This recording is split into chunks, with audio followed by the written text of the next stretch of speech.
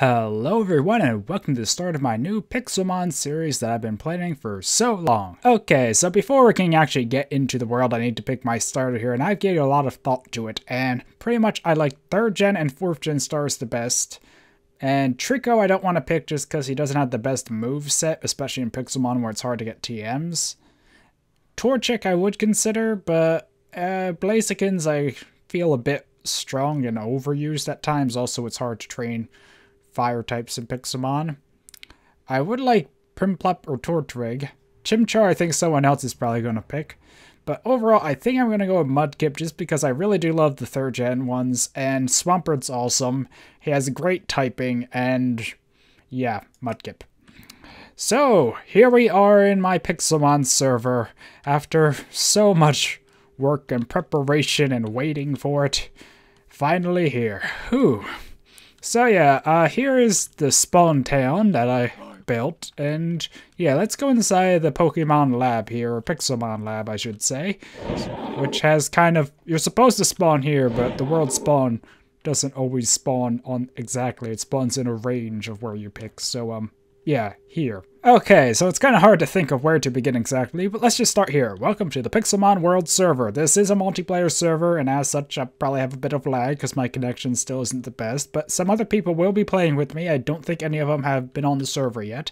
And here's the starting chest where you take 1 row of items to help us get started. You get 10 Pokeballs, 3 Great Balls, 6 Potions, 2 Super Potions, 3 Revives, 5 Bread, a Wooden Axe, a Sharpening Kit, and a Crystal Wing. And I'll have to explain what some of that stuff is right now, actually. Okay, the first thing I think I should explain is the food. If you notice, it says diminishing returns, and if I hit shift over, it shows how much it restores. The food and then the saturation. And after 3 more foods, diminishing returns starts. And pretty much you can also see that my little hunger bar down there is a bit different as well. And that's because there's a mod, the Spices of Life, which makes it so the more you eat of a food, the less effective it is. So you have to eat a variety of different foods so you can keep healing properly. So if you just try and eat only one food like fish, you're not going to restore pretty much anything, I think, after 5 fish. So yeah, it's to encourage a bit more variety in the diet because food is a bit of an issue in Pixelmon, and I didn't want everyone just living off fish. So between the starting bread and the other foods you can get, it should be manageable. Also, if you didn't catch on, this place here is based off Pallet Town in Generation 1. There really isn't much to the city, and as you can see, the PC should be empty. There shouldn't be anything in here anyway. So yeah, and here's a healer, here's a printer from one of the other mods. I probably should note that this does use a custom mod pack, as you probably could tell by the fancy lights, the fancy bookshelves and floor, and the trash can and printer, and yeah. Anyway, I have a reminder here that no one's supposed to break blocks in spawn. And if you faint, you will be sent to the nearest town because I'm using the Safe Place mod. Pretty much what Safe Place does, if all your Pokemon faint, it teleports you to the nearest designated safe place, which is here as the only one at the moment, so we have to be sure not to faint. Also, there's an entrance to the Hall of Fame here, which is another feature of the server, which I'll go ahead and show you. It's actually a really cool looking room. It uses a Holy Stone from Chisel.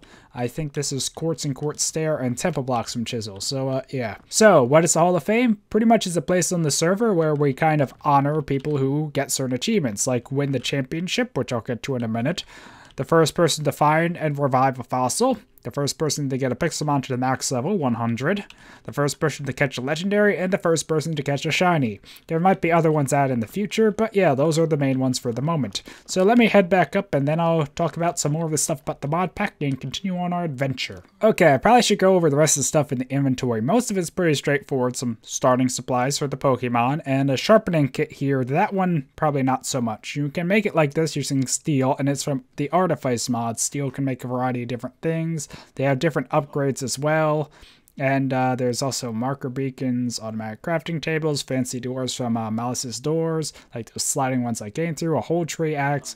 There's Jabba and better storage, and yeah, there's a lot of mods. There's a link to the mod list in the description if you just want to see all of them. And yeah, this is a spawn town. Also, this is a Crystal Wing, which will teleport me to the spawn, but only has 3 uses, or my spawn point, so when I get a bed, it will work for that too. If we come over here, you'll see there's a small apricot farm, or apricorn, whatever. Words. As I was trying to say, apricorn farm. Yes, that's what this is. It's pretty much a starting apricorn farm, so people can get some apricorns to start their own farms or make some Pokeballs or such, because they can be quite hard to find. So, yeah, now that I got them, let's head over and check out the rest of spawn. Over here, we have the hero's house. No, this isn't your house. So, yeah, in here, it uses a lot of the stuff in the Crayfish Furniture mod, just for cosmetics, really, just so the town wasn't just spawn pretty much. And there's a bed here, but well, I can't really take that, and it's not much different than spawning in there. So gotta love that fancy door open and close animation for Mouse's doors though. And also there's one thing cool over here, a Pokeball from Pokeloot. So when I right click it, I'll get some loot, but they don't disappear and no one else can get it. So let's see what I get. A nest ball. Well, I guess that's not the worst thing. I mean, a nest ball can be pretty useful, just not right now. The rival's house is pretty much just a copy of that one. And over here, danger! Pixelmon live in tall grass. Not really, because they're right there. So, if we come out through here, we're just out of spawn in the open world now. So, yeah, let's start exploring. Okay, I really want to try and kill one of these milk tanks, because I really need leather. And, oh god, like I said, I have a bit of lag, which can make initiating battles a bit hard at times, because they'll just walk just to the side of where I threw my Pokeball. Okay, I got in a battle with Miltank. Now, the starter's level 10, because I felt level 5 was a bit hard to train up, so I raised it to level 10, and that also gives us our first stab move. In this case, actually we get Mud Slap and Water Gun. I'm gonna go for the Water Gun go, because I'm not ground type yet, and... okay, I took a bit of damage and so did it. I'm not sure who hits first. Okay, Miltank's using the defense girl, so I'm pretty sure I got this. Woohoo! I got a raw beef and a leather, and I leveled up. I'm not sure how much training I'm going to end up doing on camera, and I think I'm going to run back real quick and heal. But yeah, I'm not sure how much training I'm going to do on camera. I'm going to try and do a good bit off camera, but we'll see. And it seems some of these apricorns already regrew, so I'm just going to take them because no one else is here to take them at the moment. And also, I don't have a mini-map because there aren't many updated to 1.7, and I am on the 1.7 Pixelmon, and all the mods 1.7. So, yeah, I have the in-game info mod to have some info. I'm not sure how well you can see it, though, but mainly for me to see stuff. So, wasn't there another Miltank around here somewhere? Also, if you look down at my hunger bar, you can see, you probably can't see too well, but there's pretty much a little gray thing behind the bar, which shows how much exhaustion I have. Pretty much when you run around, jump and such, it accumulates it, and once it fills up by where my experience would be, or my level, it takes away one hunger or saturation, and saturation's a little gold one around it. Pretty cool system, actually. Okay, well, I can't seem to find the other Miltank, but the reason I ran the leather was because it makes some cool things, mainly the backpack, which is going to be super helpful because it's kind of a safe place to store things because it's on my person, and the backpack will drop if I die so my items don't go everywhere, and yeah, carrying more stuff is useful. It's also used for more of these upgrades, which I forgot to explain how they work. Pretty much, if I craft it, I could just show you here. It will apply sharpness 1 because it does sharpness or efficiency. Actually, it's kind of interesting. It didn't do efficiency for the axe and went with sharpness, and I probably just butchered that word somehow. But if I had 3 of them, I could up it all the way to efficiency or sharpness 3. So, yeah. Anyway, it's turning night now, and there's a lava pit down here, which ironically was my initial spawn location when I first loaded the world. So, yeah, I'm going to try and look around a bit, get some wood, and then decide what to do next. Okay, I gave it a bit of thought, and I think I want to train a bit more before I do anything else, because I only have one Pokemon, and if it faints, I'll end up back at spawn, so I don't think I'm ready to go exploring, find a base, or whatnot. I do have a good idea where I want to build some of my stuff, though, which is down this way, and I forgot to mention more about the server. Okay, so pretty much the server has a few focuses, besides just playing Pixelmon and exploring the mod pack, which does have some cool tech mods, which I'll get to once I set up a base, probably. It also does have a focus around building your own towns and gyms and challenging other players, and eventually there'll be a championship, which is still kind of undecided how exactly it's going to work, but pretty much all the players interested in doing it will face off against each other to decide who the server champion is. But that's way down the road, and yeah, for now though, I need to focus on getting more Pixelmon, leveling up my team, and finding a place to make my temporary base before I start in the city, because it's kind of hard to manage everything just from an inventory or even backpack without a place with chests and such. So I just need a temporary base, and I can't seem to find any good Pixelmon, maybe because it's night now. I'm not sure.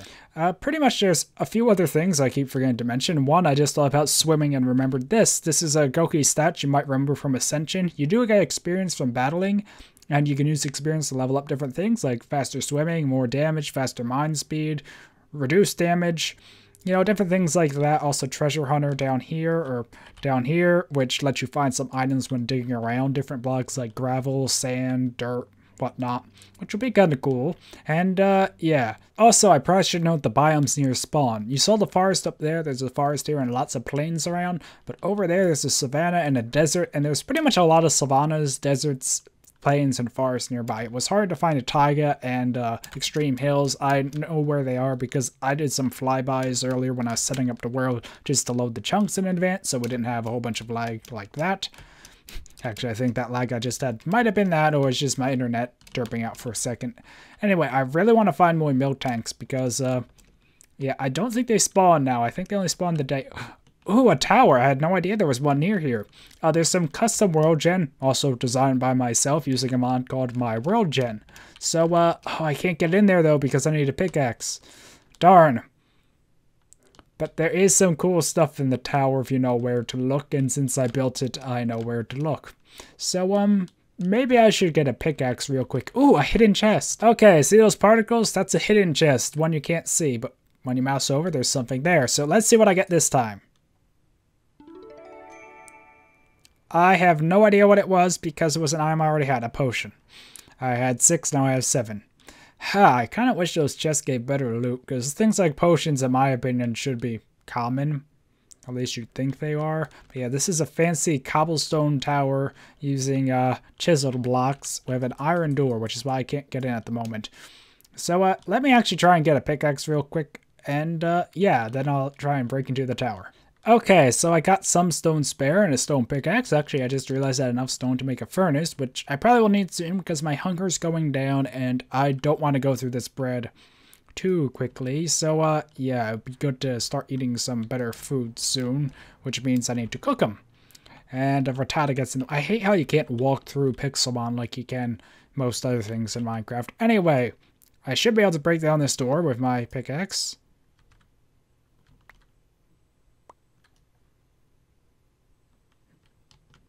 I have no idea why it gave me 2 iron doors, and what's a door factory? I had no idea what that block was. Okay, so pretty much this tower is a decayed, ruined tower thing, and I will need to be careful as I climb up it and use some blocks to get around and make my way up. I actually might make this into like a temporary base thing. I think this is... Yep, here's the chest. Okay, there's 2 different towers, sand and cobble. They have chests in different places. And what's in this? Wow, that's pretty good.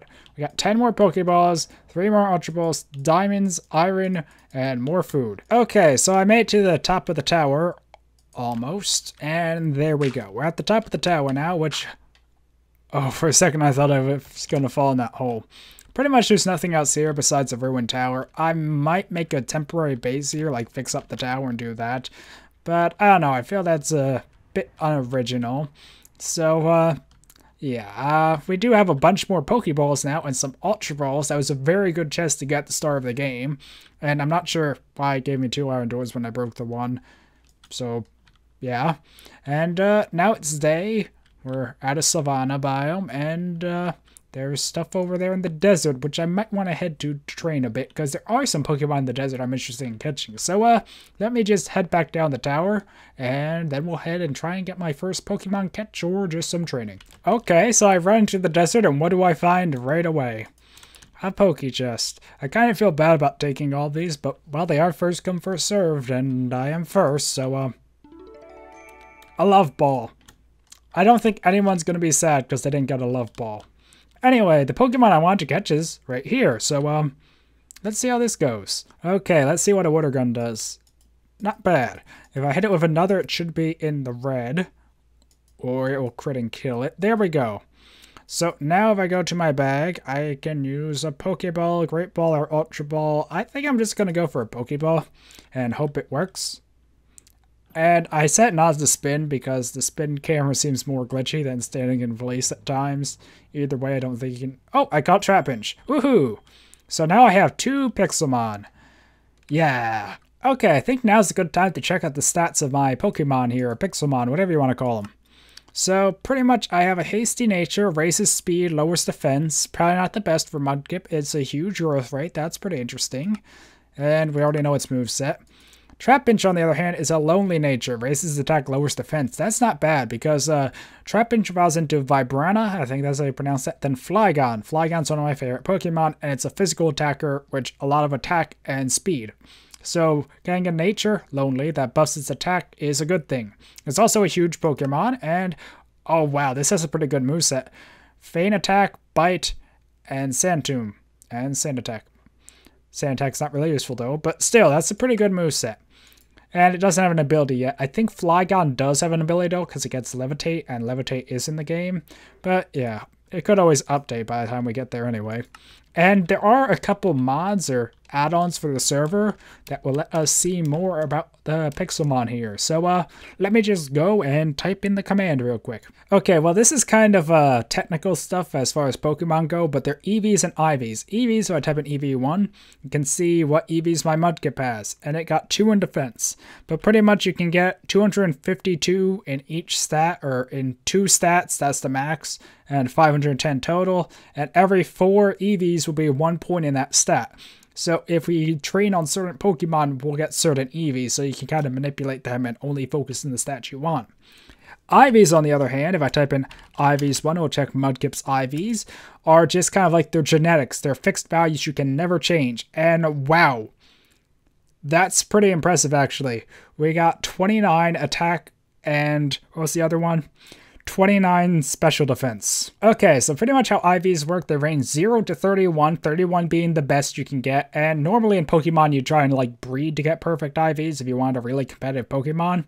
But in Pixelmon it's hard to do that kind of stuff because you can't breed, and trying to just catch wild Pokemon and get the right nature and the right IVs would take ages. So trying to get a good nature and good IVs is kind of my goal, I guess. I don't want to get super competitive into this stuff because it's probably not that interesting to watch, but having 29 attack with Mudkip being a physical attacker using the attack stat, that is pretty good. He's going to hit really hard. He's already a slow Pokemon, but overall I'd say he has pretty good IVs.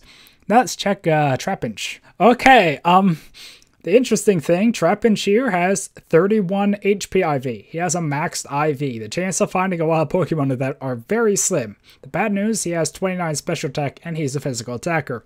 So it might be in my best interest to get another Trapinch with a bit better of stats. I don't know, I don't want to spend too long catching a whole bunch, but I think we could catch another anyway. And I think I'm going to use a potion on Mudkip because, there we go. I don't want to faint, or I don't want him to faint, I should say. I wouldn't, but, because I have another Pokemon. Anyway, let's try and catch this Trapinch and see if this has a better moveset. Also, it's so small. Okay, weaken the Trapinch, and hopefully we catch in the Pokeball, or else Mudkip will faint. And that would be a bad way to continue this battle. There's a good chance he could break out, though, so, okay, good, I caught him. So, let's check what this Trapinch has. Okay, this Trapinch actually has his ability, Hyper Cutter, and he is a careful nature. Lower special attack, raises special defense, which is fine because he didn't need special attack anyway, although I'd prefer it be an attack or speed that it buffs. And he's a runt, which is interesting. He doesn't have feint attack though, but does the other one have... Yeah, he got Mud Slap over feint attack, which isn't great, but we only really need bite. Okay, and his IVs are... still not that great. So, I don't know, I might try and just catch a bunch of Trapinches off camera just to find out what their stats are. Actually, let's do something a bit daring. Here's level 34. Now, if I were to catch this, this would easily be the highest level Pokemon I have, but it's a good chance it's going to make me faint and head back to spawn. So, it's probably going to outspeed me and one-shot me, so...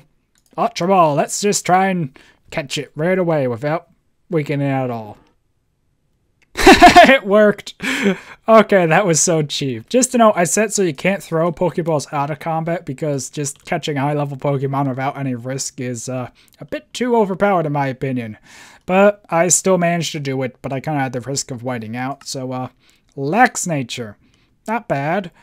Enormous Growth. He has Bulldoze. That's awesome. So, let's see what his IVs are. Okay, I swear I have the best worst luck.